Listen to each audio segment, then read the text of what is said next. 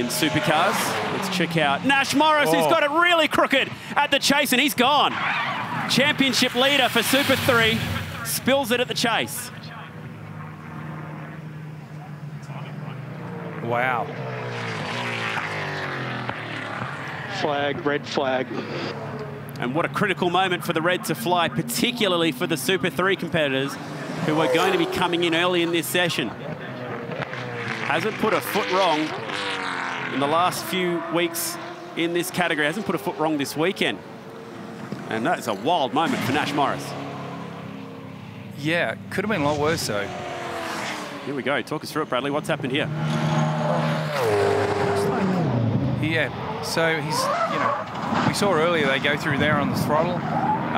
Car's just a little bit loose and, you know, it's got away from him. So he hasn't hit the wall that hard. So let's have a look at this. So he comes in here, he'd be on the throttle. Just see the back of the car step out. Then when it's gone too far, he's jumped on the brakes. And he's hit a lot of things, but nothing really that hard. So this shows you how fast he can get away. Just look at the back of the car start to go. And he's at a point where he can feel that he's not going to get that back under control. And he's jumped on the brakes to pull it up. So I think he's probably lucky to get away with that one. They could have been a lot worse. You see, as soon as the smoke starts to come off the front wheel, he's on the brakes. And the reason that the inside one is locking is because it's unloaded. So all that weight is on the outside of the car. He's hard on the brakes. It's lifted up the inside wheel. It's locked.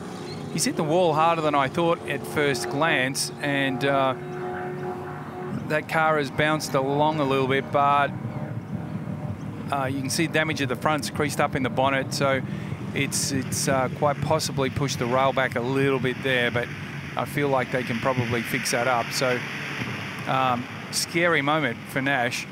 Certainly that car was just a little bit too loose coming through there on throttle, and Paul would just be checking. I don't know who'd have a higher heart rate at the moment, really, Paul or Nash, but they've been around racing a long time. Paul gets it.